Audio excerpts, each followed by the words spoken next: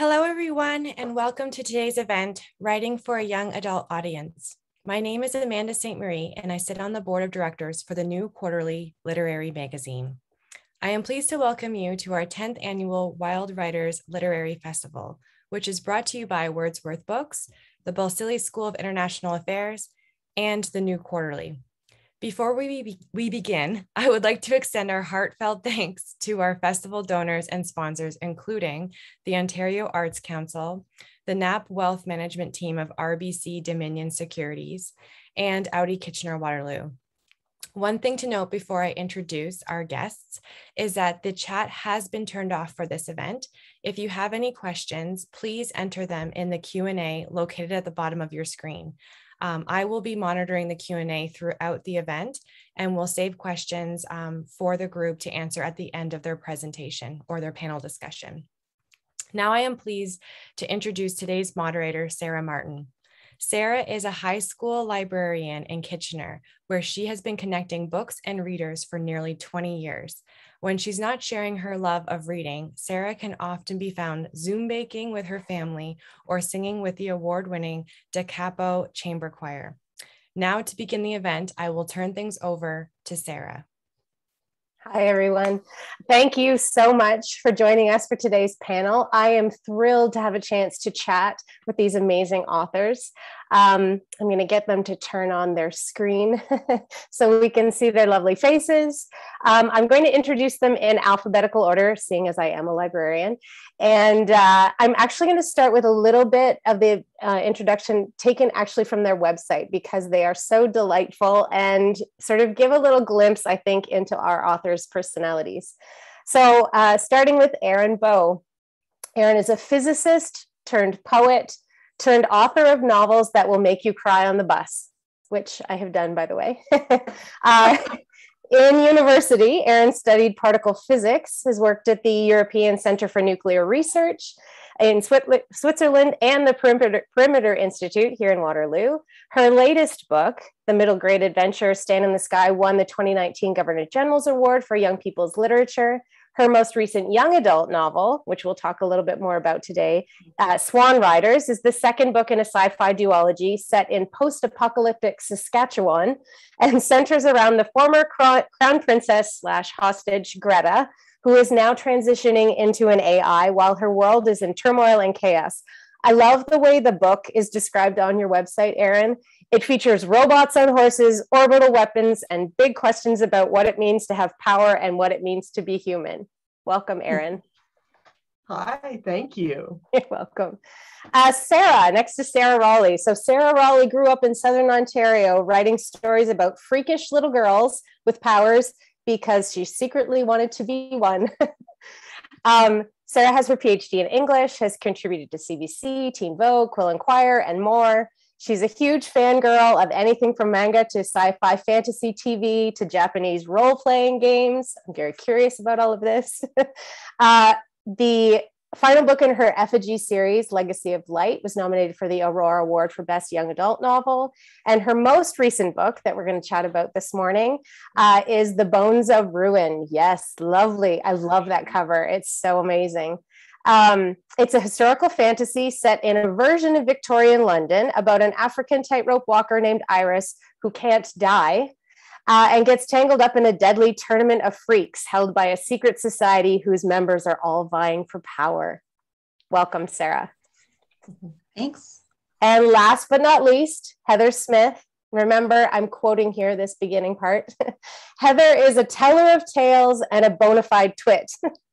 I figured I needed to clarify that wasn't me saying it. Likes a good slice of toast. Originally from Newfoundland, Heather's East Coast roots inspire much of her writing. She has written picture books, middle grade novels, YA novels. Her novel in verse, Ebb and Flow, won the TD Canada Children's Literature Award. Her latest book that we'll chat about this morning, Barry Squires' Full Tilt, is set in St. John's, Newfoundland in the mid-90s and tells the story of Finbar, or Barry Squires, who has decided he is destined to become an Irish step dancing phenom as part of the St. John's Full Tilt Dancers.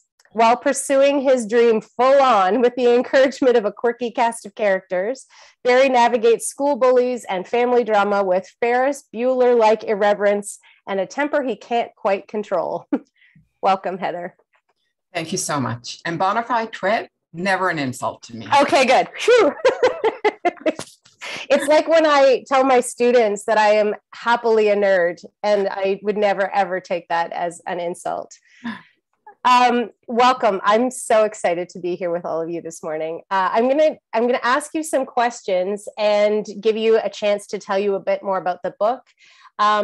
Audience, as we're going through, remember to put your questions in the Q&A, and we'll try and answer them, some of maybe as we go along, but mostly at the end, and we'll give you lots of warning.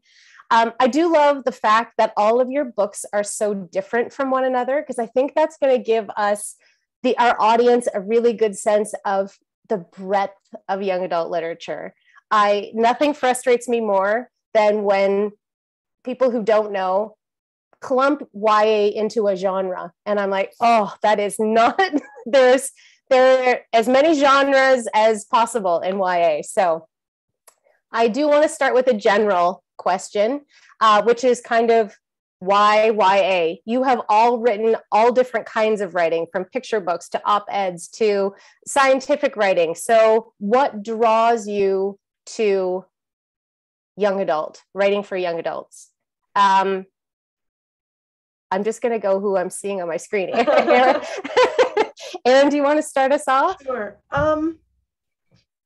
I didn't really, for my first book, it kind of tumbled out of me, and I didn't think really about where it was going to end up on the shelf. But I had been reading a lot of YA and middle grade, and also a lot of fairy tales. And I think it kind of took that form because it was reflecting. But since then, I've come to really enjoy reading and writing in YA for two reasons. First of all, I love to read YA because you're always guaranteed a story. Yeah. I read a lot of literary fiction too, and I love literary fiction. And, I'm not going to put down our Nobel Prize winners. But sometimes you pick something up and it's gorgeous, and you read it and it doesn't amount to anything at the end. And in YA, and this is my dog, Luna, who's supposed to be lying under the desk. In YA, there's always a story, and it always makes a difference. It's never nihilistic. It's never a story where like your choices don't amount to anything.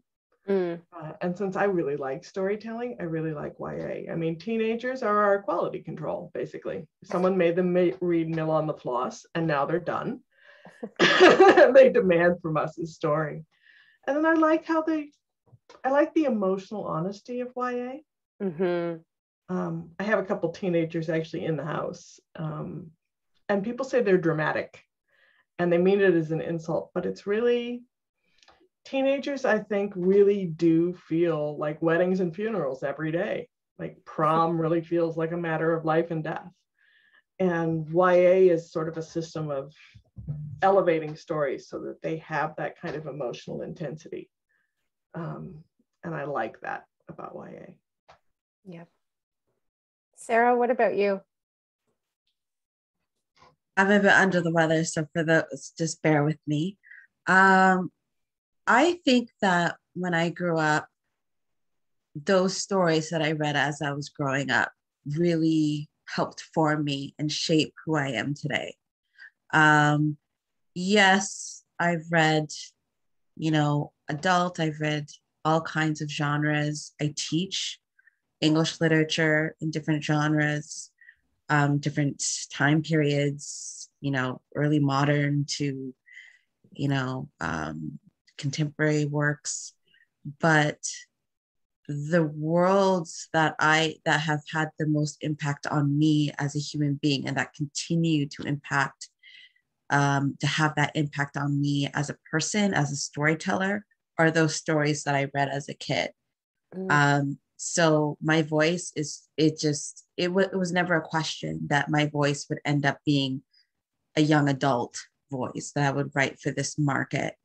And for sort of that youth market, and it's not just YA, there's also middle grade and that, but that was a important time in my life. And I think that, what Erin says about young adult books having stakes and having a story, I think that's really important. I think that's also what draws a lot of adults to read young adult books, right? Just how exciting these books can be, how they can be a translation of very big philosophical ideas without it sort of becoming mired in the philosophy and sort of all of the stuff about character and plot and fun and excitement and entertainment gets lost. Yeah. So I love that about YA. And I love the idea that maybe one of my books could end up being like a story that helps form some other kid somewhere like me, right? Yeah. Grew up in Canada. So that's awesome. Yeah. I do really love that idea of, I read all different types as well, but YA is definitely one that I will read mostly because I feel like I get all the feels, but without having to like not have that plot that also pulls us through. And yeah. Heather, how about you? You in particular, you have a lot of, you write for a lot of different age categories. I do. And YA, the question why YA? Well, why not YA? Right. I get a lot, I do get a lot of people saying sometimes, well, will you ever write for adults? And I think, well, maybe someday, but that's not, I don't aspire to that because that is not up there and YA isn't down here. They are just different. Like Sarah and Erin, I was always drawn to, I was a reluctant reader. I didn't read a lot. So the books that stood out to me were the ones that were like the outsiders, where there is a lot going on in these young people's lives. I do read a lot. I read adult books and young adult. And I'm drawn to the adult books that have a youthful character in them. So there's just something about a youthful character, like Lullabies for Little Criminals, which is an awesome book. So it's an adult market, but it's a youthful character in it. But YA has the edge for me because it's not a reflection on the youth. It is, you are with that teen, you are with that kid at that moment. And you're with them every step of the way. So I love writing YA for that reason. It's honest, it's real. Adult novels, a character might have ups and downs and be an erratic character. And when you're reading it, you're thinking, oh, what is wrong with this adult? When you're reading a teenager and they're going through it, it's like, yeah, this is so true. This is them. This is real. This is honest. And you just want to be with them and see their journey. Yeah. Are there any particular challenges that are unique to writing young adult literature or YA novels that make it different from the challenges that you face writing any other kind of novel? For me, not particularly. Like, I just write and I'm not thinking about what I'm writing. I don't want, somebody sitting on my shoulder looking over, policing what I'm writing. I think the only challenge for me in writing YA is making sure that anything that I have in the story that is difficult, that I do it tenderly and that I do it respectfully, because a lot of the times if you're writing about a difficult subject, like in my book, The Agony of Bun O'Keefe, Bun goes through something very traumatic. And when I was writing that was a challenge because I was thinking there are going to be kids who are reading this that are in Bun's position, have been where Bun is. And I don't want to trigger them or make them feel, I want them to feel supported. I want them to feel seen. Right. So I think that mindfulness can be a little bit of a challenge. I think it needs to be there. I think you need to be mindful when you're writing for a young audience. I think that's really the only challenge I can think of. The only other thing would be sometimes there are people out there who will not give your book to kids. I'm sure not you, Sarah, you're an awesome librarian, but there are people out there who will withhold books from people because they're looking at the content. And I think that's a challenge for all writers for young people, is making sure that your books are freely given to the kids who deserve them. Yep. Don't even get me started. Yeah. Yeah, I'm not quite sure who said. Somebody said it's okay to lead young readers into dark places. Just don't leave them there. Yeah. Yeah. So I like that. I like that expression. Yeah. I think one challenge that I've always had, well, it's not something that's a challenge per se, but something that I've always been mindful of is pacing, just the kind of books that I've written and the feedback that I've gotten. I think I've come to realize that for young adult novels, pacing and having things happen quickly is part of, you know, what makes a young adult novel maybe different, very different than an adult novel, for example. I think with adults, you can take more time, and maybe, you know, you can sort of spend a lot of those early chapters just kind of laying things out. Whereas with young adult, I think obviously you need to have that context, but I think the expectation is that you don't want to spend too much time. You want to kind of get into the action a bit more quickly, right? So that people aren't bored. And and again, I don't know if this is just expectation of the genre, or I'm sorry, not the genre, the market, but even the readership.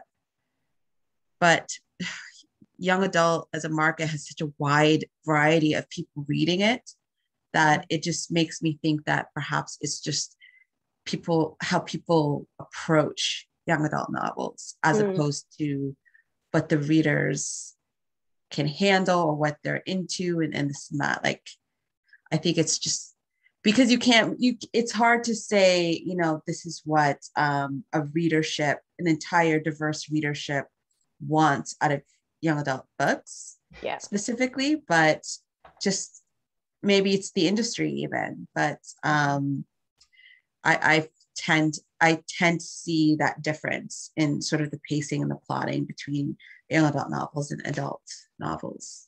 Yeah. I really do think it's probably more industry related, like in terms of like the expectations of what editors and publishers sort of believe that young adult books should be like. Yeah, my challenges with them have always been kind of on the editorial side. Like with Swan Rider specifically, the viewpoint character she turned 17 at the end of the story, but the people around her are anywhere from slightly older to 500. And my editor was like, you know, we really need more teen perspectives in this. And I was like, do we though?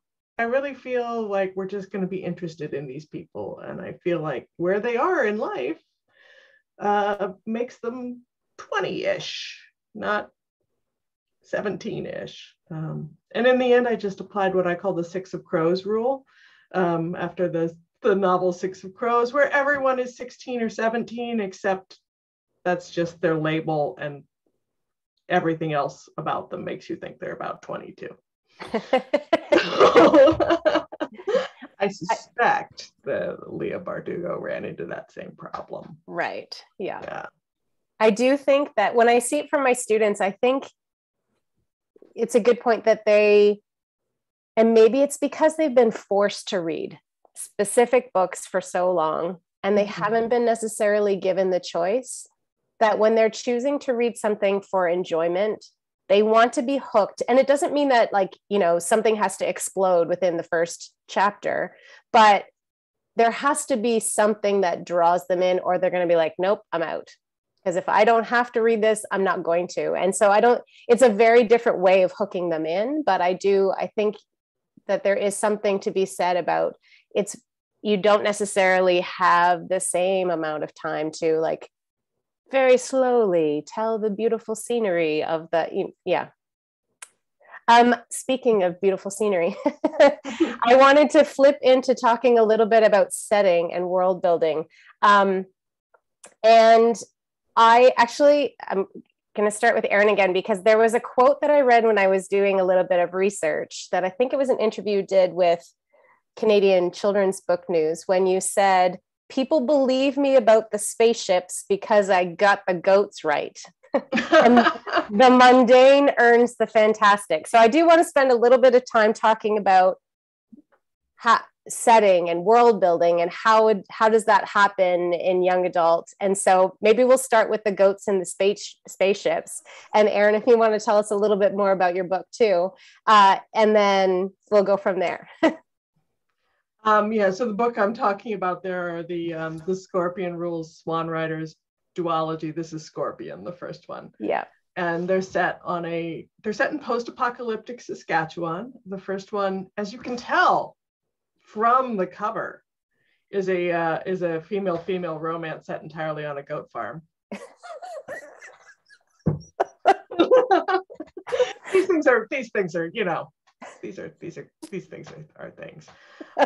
Yeah, so it's a permaculture farm, which is also a hostage installation for the children of the leaders of the world. And if their countries go to war, then these children are the first people to die. And this is part of the system that the robot overlords of the world have for keeping peace. And it's worked for 500 years. And it's a good deal for everyone except these 7 particular children who are not having the best time and who are raising goats.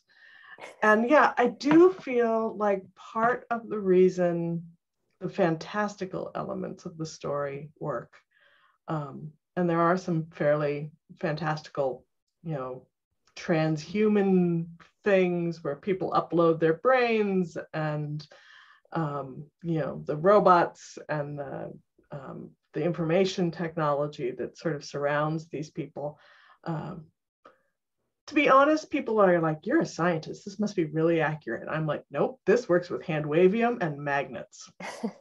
But the goats are really, really, really accurate. I nailed the goats. I nailed when they're planting garlic. It is the right season for them to be planting garlic, and they are planting it in a way in which garlic would grow. Those kinds of things are really accurate and really earthy and really mundane. And I feel like that kind of thing grounds a story, even if a story is entirely fantastical. In fact, that's the best tip about world building I ever got, which I think was from Beth Revis, who said, "Chip the paint." If it's your far future spaceship, chip the paint on it a little bit.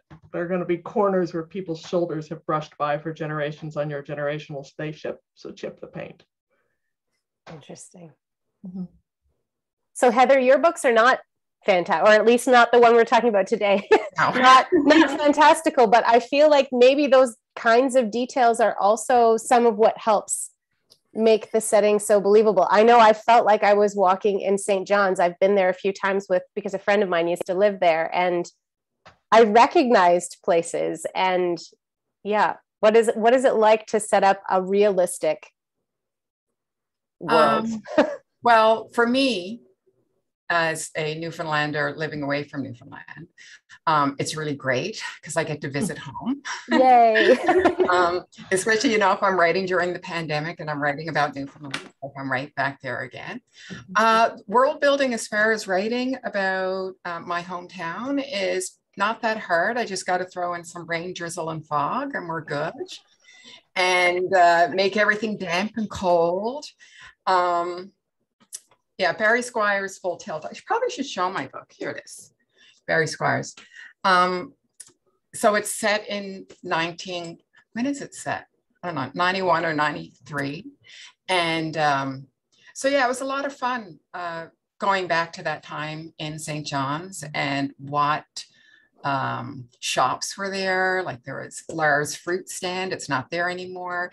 And the key to writing about Newfoundland is to make people who aren't from Newfoundland really, really want to go there, and to make the people who are from Newfoundland going, yeah, she did it. She did it right. And not nitpick it and go, no, that wouldn't happen. Or no, that's not what that place looks like. Yeah, so just basically capturing everything, capturing the senses, capturing the smells and sights and the sounds of St. John's. It's such a great place. I love being from St. John's, and I love writing about it, and I love sharing it with people. Not all of my books are set in Newfoundland, but the ones that do are kind of special to me because of the setting. So, yeah. I have to say, one of the other details as I was reading your book, there was a moment when Barry was talking about the Canadian fitness test. And honestly, I got full on visceral, I remember, that's 40 years ago. And I had this moment of, I don't feel good. And it was this tiniest little detail. And I was immediately there. And I thought, oh, that is brilliant. That is that kind of little detail that can just make the difference. So thank you for bringing me back to those horrible moments, by the way. Sarah, the world that you created in Bones of Ruin is just, there's something so, I don't know, I was going to say dark about it. Like there's this grittiness that I just is so good. And I just know my students are going to love this book. And so I'm curious though, because it is a version of Victorian London. So how do you build a world that is a world, but is different than the world? And tell us a little bit more about your book. Well, yeah, Bones of Ruin, I like to call it 19th century supernatural Hunger Games. Nice. So it's kind of like this magical world, this magical tournament set in a real place at a real time. And it's really interesting that you say like my version of Victorian London is kind of dark. And, you know, you can take versions in different ways because, you know, when I was growing up, I was taught a lot of European history in schools, but I was never I never knew growing up that there were Black people, for example, in London, in England, at this time. And you kind of have to think about what kinds of histories are taught, what's left out when we're taught certain things, even about our own country, right? I mean, a lot of Canadians probably don't know that there was slavery in Canada, that Black people, Indigenous people were enslaved.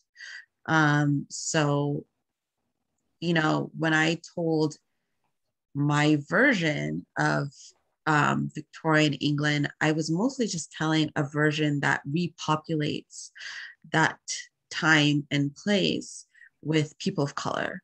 Yeah. And that meant having to do a lot of my own research into, you know, okay, what would life be like? What are the things that, you know, a lot of people of color and particularly Black people had to go through? There's a really cool book called Black Victorians, Black Victoriana, that sort of talks about, you know, all kinds of Black people sort of coming in and out of London, from missionaries to African ambassadors to circus proprietors to writers, singers, all kinds of people. But I also did a lot of work when I was doing my undergrad and my graduate schooling on you know, imperialism and colonialism, which is very rampant at this time. And, you know, and racism, a lot of racism that was happening at this time, the institution of, you know, exhibitions, these world exhibitions that you see, you know, like, for example, the World Fair of France, which you see in Gilded Wolves, for example. I don't know if you guys have read that book, but you know, there's throughout history, there have been these world exhibitions that were meant to, for a country like France or Britain, to show off sort of their imperial power to the world by showing all these, you know, specific artifacts that they've curated from, quote unquote, curated from other places, their colonies. And there were also human zoos, like people, human beings were put on display in these exhibitions in zoos. And this is a part of history that was so prevalent and so normalized in the West, not just in Europe and in North America as well, up until the 1940s. And yet you don't learn about it. So I think I just wanted to, you know, to teach in a way, to let people know that this is something that happened. And, you know, it's a version of young adults. It was a version of London, England, but it's one that's based off of truth that took a lot of research. And also it's hard sometimes to look at these dark truths of our own histories, but they're there. So, you know, and then the fantasy, I actually find the fantastical parts like the more lighthearted. Yeah. Like the death was the lighthearted part. I do love that. Yeah, like you said, a Hunger Games like magical tournament to the death. I love that can spark curiosity to say, oh, I want to learn about what am I missing? What have I not been taught in school? Like, I love the fact that can trigger those kinds of questions, because I do feel like so many of our teen readers are very curious.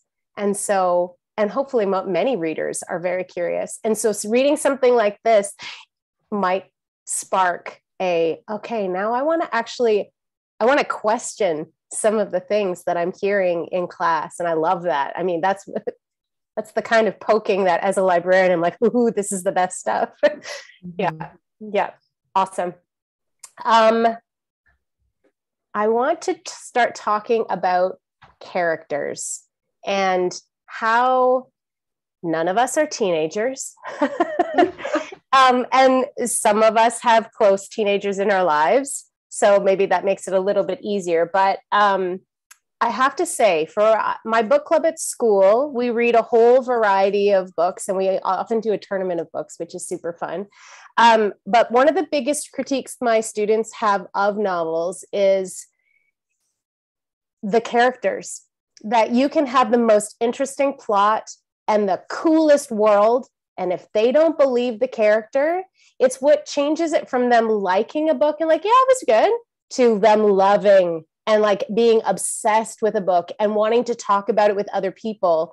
It's the characters that hold them, that really draw them to the story, that, you know, that's what they remember. And that's what they're also the most harsh about. So I'm curious, what does it take to write a realistic teen character? And not in you're right, in young adult books, not all of the characters are teens, but let's talk a little bit more about writing characters and how do we make them authentic. I don't know who wants to start this time. Heather, you haven't started yet. How about you start this time? Let's talk about Barry. Yeah, there's a lot there. So usually when I start writing, sometimes I know the character before I've even started writing the book. And so from the beginning of the book to the end, I know the character and I know how they're going to react to things. And sometimes I'm writing a middle grade right now. And as the book evolved, the character evolved, so that when I went back to the beginning to go through my second draft, I'm like, she wouldn't do that. This is wrong. She wouldn't know. I know her better now. Yeah. And basically, yeah, you have to know them outside of the book. So that sounds really weird, but you can't just know them in the book and in the circumstances that they're in the book. You have to know what they would do. You know, if you're watching a TV show, what would my character do in this situation? Oh, you know, you kind of have to be really in their head. And so that when your reader is reading it, that they feel like they know them, that they are friends with them. And hopefully that they're rooting for them the whole time. But yeah, it's just getting in someone's head, basically. And when I'm writing, I often, especially if my characters are in a difficult situation, I do this thing where if a scene is really hard, I'm kind of in the character's head and I'm really with them. It's like I take 2 steps in, but then I have to take like half a step back. I can't be with them completely at that moment because I'm not going to tell the full story. I kind of have to be a little bit outside so that I can capture the whole thing. So it's a mixture of 2 things. It's a mixture of what that character is feeling, and it's a mixture of a little bit of what's around them or what's happening and how they're reacting to it. It sounds a bit flaky, but but it's how I kind of get into their head.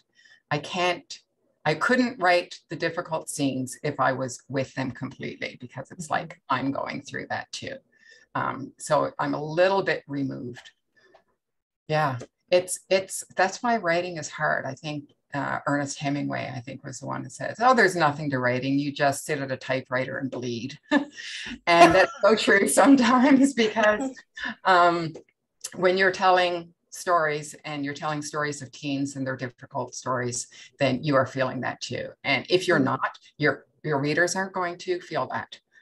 So you have to be feeling something. You have to be with your characters, and if you want them to be believable and true. So yeah. Sarah, anything that you want to add to that too? Like when you're developing your characters? Yeah, I read a Q&A in the chat as to whether or not we seek out teen beta readers. And I thought, that's something that I used to do when I was younger, when I was an actual teen and I was writing, and I would, seek out people my own age. It's harder now to find teen beta readers. I think it would be a great idea too, if I had that kind of access. But, I think another way of doing so is just, hearing from teenagers who've read your previous works and what they think. And I think they're never shy to tell you what they think about characters, what they think about any part of your book. And I agree that, loving a character, like loving the characters, is often what allows people to really, even if you have this amazing setting and this amazing world, this amazing plot, it's those characters that helps teen readers just really get absorbed into it. So, trying to figure out how these characters would act in relation to each other. Sometimes creating like an alternate universe for them. Like if all of these characters, Iris, and in the Bones of Ruin, Iris and Jin and Max, I imagine them like just being like teenagers, like how would they act? Like who would be the jock and or whatever, who would be the nerd, so on and so forth. Or would there even be like those kinds of categories? How would they hang out? How would they relate to each other? And I just think, it's interesting that Erin mentioned Six of Crows before, because I do think that sometimes the industry kind of puts an expectation that these teenage characters should act and sound like 20-something-year-olds. Sometimes I do feel like it's actually like more of an expectation, and that teenagers would like that, as opposed to, and there's very little room, I think, for younger YA, of like 15-year-olds and 14-year-olds, like that kind of gets lost.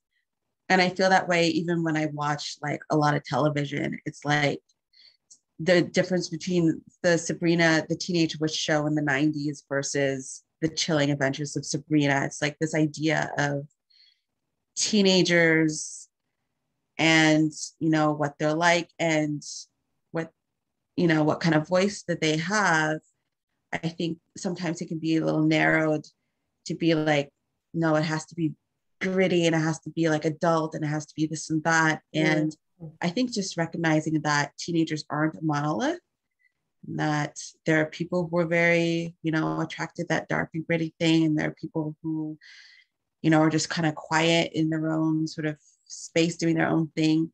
And just knowing that you can't create, the pinnacle, the teenage character that will appeal to all different kinds of teenage readers is important. Yeah. Erin, I wanted to ask you what it was like writing your non-human but feel very human characters in your AIs, because I think that was one of the things when I was reading Swan Riders, is that I was like, it was this interesting, oh wait, this character is an AI, but they feel like that sort of, how do you do that when you create that those characters? Those characters are my favorite. Yeah. Yeah. There's a talking cat in my first book, playing Kate. And I often say the talking cat Taggle and the robot overlords of the world, who are actually, transhuman intelligences, artificial intelligences, have a lot in common, really. It's like if you gave the talking cat some orbital weapons, he could totally run the world. Yeah. I like characters for non-human characters and also for villains, which are not always the same thing, because I have a lot of very sympathetic non-human characters who are just 5 degrees off of plum. I think that is so interesting. If they're almost there, but not quite. And there's this little gap. That little gap is so interesting and so jarring, and it brings people up short. And I really, really, really like that. So I'm always looking for that.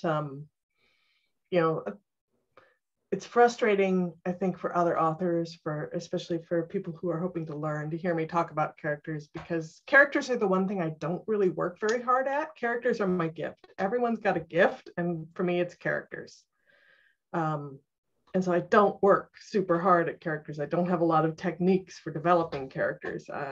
My only thing when I'm stuck is to read everything out loud, which, particularly the dialogue. If it's not working and you read it out loud, you're like, oh. Right. Oh, that sounds like it's been run through Google Translate from English to Mandarin to Swahili and back into English, and it's English now, but no one actually sounds that way. Yeah. Yeah. So I'm curious about characters who are just a little bit off. I don't often write what I call like the Sauron kind of characters, the villain in Lord of the Rings, the giant eyeball on the hill. I like, those people don't interest me because I cannot relate to them at all. So I don't even really find them scary. They might be a malign force that is threatening to the characters, but they're not going to haunt me. So I like the little differences. You're right. It's the ones that you're like, oh, they're going to be fine. I can try. No, I can't. Gonna be fine. Yeah, you're right. The Swan Riders in particular has one of the transhuman intelligences was made into a transhuman intelligence when she was 9. So now she's 500, but also 9. Woo! And that was a terrible idea. She's so creepy. Yes. Yeah. So very she's much creepier than the rest of them because she's 9. Yeah. 9 plus 500 is a bad 9 combo. plus 500 is a bad combination. Yeah. Yikes. We actually have a question in the Q&A that's kind of related to this, so maybe I'll ask it now. Where Amanda's asking, how much do your own young adult experiences guide your writing for that age group? And then, am I writing teen me? I'm writing for teen me. I'm always writing this book that like teen me or younger me would have needed and generally couldn't find. So like the Scorpion Rules specifically is the smart, scientific, female, queer heroine who you never got in 80s and 90s science fiction. Did you, Luna girl? Sit. So I promised she wasn't going to bother us, but I was wrong. Yeah, so I keep writing these books. My most recent book it's the book with the animal on the cover and the shiny sticker. Thank you very much, Governor Generals. Did you guys grow up reading like Old Yeller and Sounder and Where the Red Fern Grows, the books with the animal on the cover and the shiny sticker, and the dog dies? The eagle does not die. So I write the books that teen me wanted, needed, couldn't find, but I don't really channel my particular experience onto the page. Exactly. Just my longings, my old things that I couldn't find. Heather, I think I remember reading in an interview with you that you made a comment very similar to that you're writing the books that you wanted to read at that age. Yeah, for sure. Because I wasn't a reader at all. And, not being a reader, and also I had a speech issue when I was young. So all of these things kind of made me and words not friends. And it makes you feel just like you're not very intelligent. And so a lot of my characters are a little bit like me because they're usually a little bit underdog. If you think about Barry Squires, he's not great at school at all. And yet he is he knows how to work the system. Yeah, and I think that's also something my characters have in common with me is that you don't have to be the best student to be smart. You know what I mean? There's all different types of intelligence, and all of my characters are very intelligent, whether their grades relate to that or not. So I do write books that I would have wanted. What Sarah was saying about the pacing and really having to capture you pretty quickly in the first page of a book, that is really important to me. It was important to me then, and that's why I didn't read a lot, because most of the books that were given to me was like, I cannot read this. This is boring. Can something happen in this book, please? And and a lot of the times too, I think, and it doesn't mean that I want simple writing either. I want really interesting writing, and I want you to make the sentence structure really wacky. I want you to shuffle all those sentences around and make me think about what I'm reading. I think that's a mistake that some people think when they're writing for readers, young readers, and they want them to be into the story, that it needs to be quick and simple. And it doesn't. It can be so deep. It doesn't have to always be simple sentence structures. So yeah, I just write things that I think are really meaningful and deep and interesting, and I hope written in a way that'll help people make connections, that I'm not giving you the story on a plate, that I'm making you think about things. Yeah, that's my answer to that question. What about you, Sarah? Yeah, definitely. I take from my experiences growing up, sometimes very specific things, and sometimes that happened to me, and sometimes just very broad things. And I think, a lot of those broader things, one thing that's really helped me as a writer is understanding that, certain experiences that you have as a youth, you can still identify with as an adult. So just because I'm an adult now doesn't mean that I can't sort of understand or identify with a young person who's going through, feeling like an outcast, right, in a certain space. I mean, feeling marginalized in a space. I think that young people might go through it a bit differently. There might be different types of spaces that you might be marginalized or outcasted in, but it's something that we all go through, right? And we might still go through in society.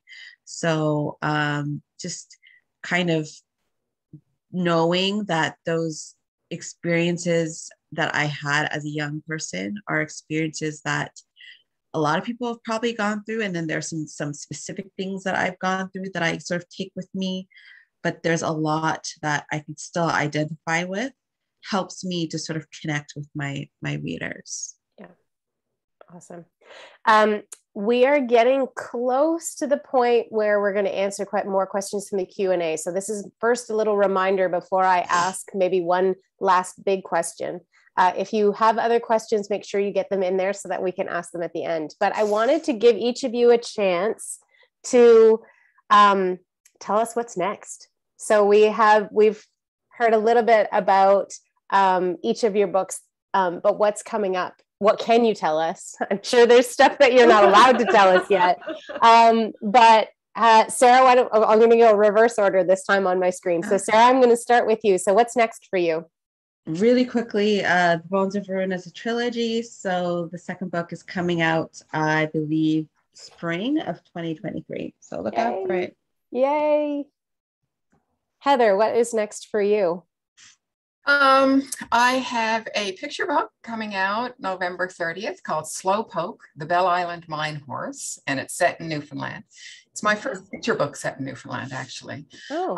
And it's about a pit pony. I went down in the mine on a tour a few years ago. I didn't want to go down because I just didn't want to go down there. But my daughter was holding my hand and I'm like, okay, I can't run away now because what am I modeling her? I'm going to be brave. So I went down in this mine and I was like pooping my pants the whole time. And then the tourist guide started telling stories of the young people, goes back to the youth again, to the 11 and 12-year-old boys who are working down there and the horses. And I came up with a story, so it was all worth it. Amazing. Erin, what's next for you? I have 3 books under contract and I don't think I'm allowed to talk about any of them because none of them have been announced yet. Okay. I have a middle grade, a kind of nonfiction biography piece for younger readers, and a book of poetry. And I'm juggling 3 sets of deadlines, and I don't know. The middle grade is my funny one, finally. It's about PTSD, but it's very funny. It's meant to be a comedy. So I always said I was going to write a comedy, and I found the world's most traumatic premise for a comedy, and I leaned hard into it. Lovely. Mm-hmm. I love books like that when it's the topic is serious, but yeah. I'm sorry, that's very unsatisfying, but it just means we're going to all have to, the nature of publishing is, you get to talk about stuff that you're super excited about, and then someone gets excited about it and buys it, and then it's kind of theirs, and you can't talk about it until they give you permission, and that's the thing. Sorry. Yeah. We'll just have to keep our eyes open. Mm-hmm. Okay, I'm going to ask a few questions from the Q&A. Okay, so Lois is asking, how do you bring relationships with adults and parents into a story? Can you have some of the story be from parents' point of view in a young adult book or young adult story? Who wants to tackle that first? There's you can do anything. That wouldn't be my first instinct, because young readers generally don't want to hear what their parents are thinking, because their parents are generally wrong. As a parent, I am keenly aware that I am generally wrong.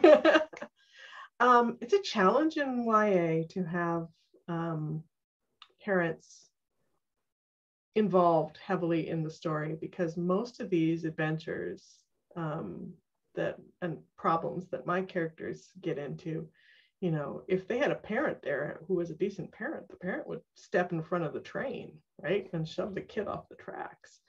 And so I think there are a lot of absent parents in young adult fiction, because young adult fiction is generally about finding your place in society, which is a little bit about stepping out away from your parents. I have a lot more parents in my middle grade fiction, a lot more adult figures, because middle grade is more about finding your place inside your family. So those are sweeping and not all true, but middle grade is easier for me. And my middle grades have a lot of parents and extended families and teachers and other people who are adults who are very important. And my YA is guilty, as many YAs are, of killing off a lot of family members. Fair. Heather's got parents. Yeah, well, some like in The Agony of Bon O'Keefe, she has absent Yeah. parents and has found family. Mhm. And I love a found family story so much. Barry Squires has a very lovely family. I don't, and the family are in it a lot. I don't know if I would ever write from a parent's point of view in a story. I don't think that would be my instinct either, like Erin said. Because I don't know that a young reader is going to really care what the parent. They want to be with the young reader, I think. And they want to stay with that reader through the whole story and see the parent through that reader, through the character's eyes, not through their own eyes, if that makes sense. I would like to read a story like that, though. I would like to see if it's possible to pull it off. And I think the difficulty would be getting it through like an agent and an editor, because I think the automatic thing would be like, nah. And again, that's just like the industry sort of having these restrictions and ideas of what YA has to be. Right. But I would like to see us start challenging that a little bit and see what's possible. I like that idea of let's challenge the system a little. One of our attendees has asked, interestingly, that you brought up Lullabies for Little Criminals, the line between young adult fiction and adult fiction, and that very quickly disappeared new adult category. So what is the line between YA and adult fiction, and like, what's it, in their words, what's the delineator? I think it's just that reflective quality, like Lullabies for Little Criminals. I don't know, it's more like, that it's an adult looking back rather than you are with the young person as the book is evolving. That would be the main difference to me. Yeah. Well, take a book like Room, where the narrator is 5 years old. That narrator, the whole point is what he doesn't see. The whole point of the story is the limitations of the narrator. And I think often when adult fiction chooses a young, particularly a very young narrator, the point is that there's story happening that they can't see, and the whole effect is in the disconnection. It's a really good trick, but it's not YA's trick. Right.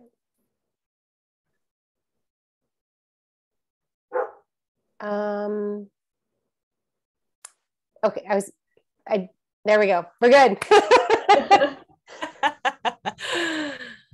So I'm just jumping on to thank you, Sara Martin, for your thoughtful questions and for moderating such a stellar panel. I really enjoyed learning from Erin, Sarah, and Heather about their individual process when it comes to developing young adult novels. And I'm sure folks who tuned in feel the same way. And I just really enjoyed how there's so many different perspectives when it comes to this genre.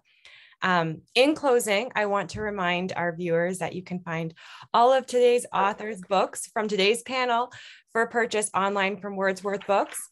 You can visit our online book table for a handy overview of, yes, thank you, Sarah, all of our festival authors' books. And I put the link in the chat for folks. And then don't forget that the next Wild Writers Literary Festival event is today. It's called From Stage to Page. It's this afternoon at 3 p.m. So if you have some time, definitely tune in for that.